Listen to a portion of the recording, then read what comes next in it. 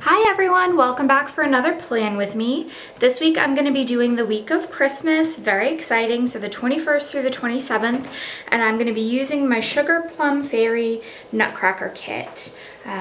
So with that, we have our bottom washi, our ombre heart checklists, our full boxes, our decorative half boxes, our solid full boxes, some mini checklists, our headers, some double polka dot banners, our hydration sticker, and then just some smaller flags. So I'm going to go ahead and take you out of my Kiki and then we can go ahead and get started. Okay, so you are out of my Kiki K, and we are going to go ahead and get started with our bottom washi and our sidebar like we always do. We're going to kind of frame up the week and then go in and start filling out the individual days. So for our bottom washi, I have this really pretty kind of gold snowflake washi, and by washi I do mean sticker paper for all of my die-hard washi fans out there. So I'm going to go ahead and just line it up with the side and the bottom and lay it down. So I'm so excited about this week's kit. I've kind of gone non-traditional with the majority of my weeks, which is a little surprising for me, but this kit is so colorful and so bright. I'm really excited to see it all laid down.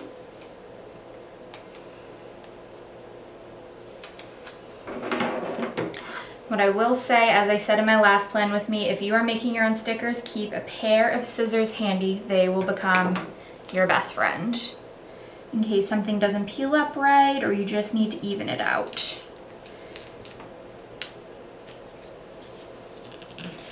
Now the other thing I will say about glossy sticker paper is you have to work quick.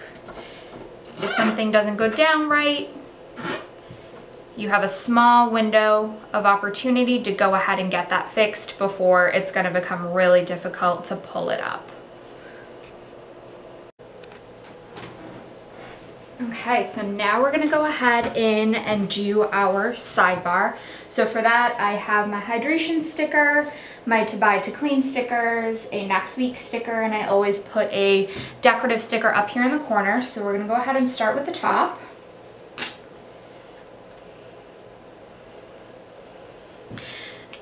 And this is going to be the same snowflake pattern that's in our bottom washi. I wanted something kind of neutral because I have these kind of three-dimensional nutcrackers, one of which I'm going to turn into kind of a page marker, and one that I want to kind of take off and put right in the corner. They may not stay on the whole week because they are three-dimensional and that could get a little bit challenging, but they're so darn cute. You have to try. So next week, and I'm going to go ahead in with one of my extra ombre heart checklists. And again, I like having this one on the sidebar for things that are not necessarily tied to a specific day, but that I don't want to forget. So it's kind of my catch-all to make sure that if there's something that I need to keep in mind for next week, I'm not going to lose it. My to clean, my to buy,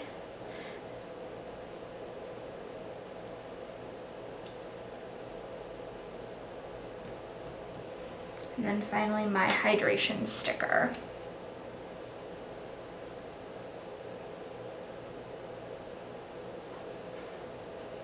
Now I will have a little bit of space at the bottom, which depending on what I have left for stickers, I may go in and add a little bit of something at the bottom, but it typically doesn't bother me if I have a little bit of space at the bottom or the top, so we may just leave it as is. So from here, I'm gonna go ahead and lay down my ombre heart checklists at the top, my decorative full boxes in the center, and then build up from the bottom. So I'm gonna go ahead and take my page flags off and get started with those ombre heart checklists.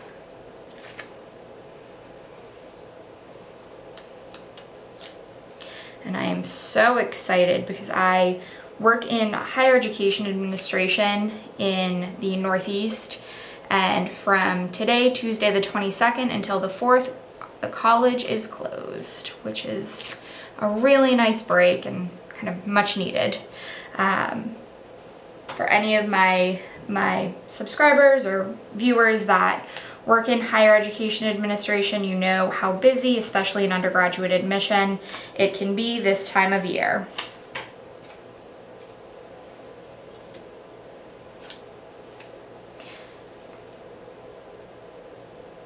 So I'm going to go ahead and line it up with the side and the top and lay it down.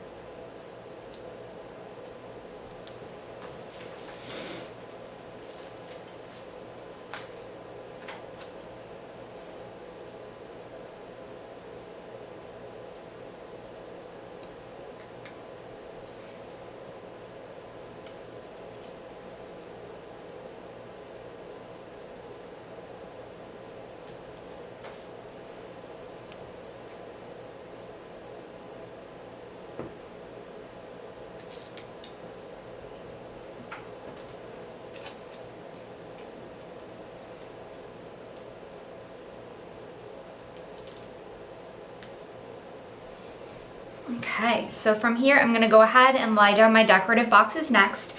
And again, I do things a little bit differently because if your headers or your boxes start to go a little bit askew, by laying down your full boxes first and then going back in and putting down your headers, you're going to avoid any issues with things not laying straight. I seriously cannot get over how stinking cute these little Nutcracker guys and ballerinas are. They are so adorable. And I don't know about you guys, because I live, like I said, in the Northeast, kind of right outside of Boston. We have a fantastic ballet company that we're very fortunate to be close to.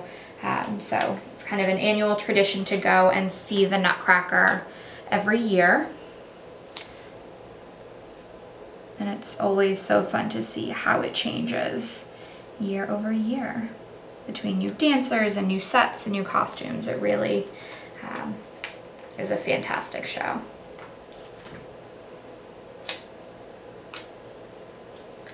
Especially now that I have a little one. She was too young to go this year, but there were so many children there, and it's so exciting to think about bringing her next year, provided she can sit still that long. It is asking a lot of a 1.5-year-old, 2-year-old by then.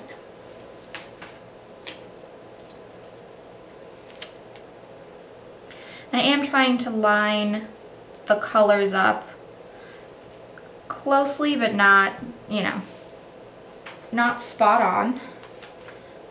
So something like this will pick up the hints of green, but it's not going to be an exact match, which is a-okay with me.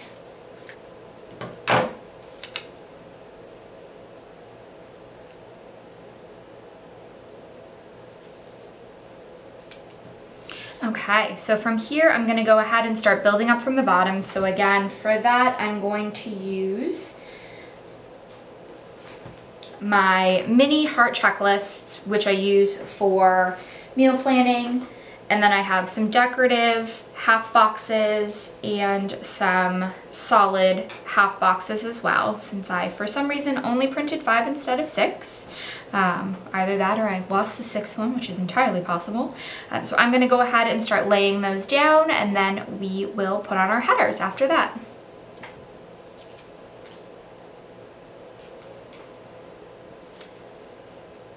So I'm going to line them right up along the bottom of the bottom washi, and with these I'm just going to alternate between the pinks and the blues.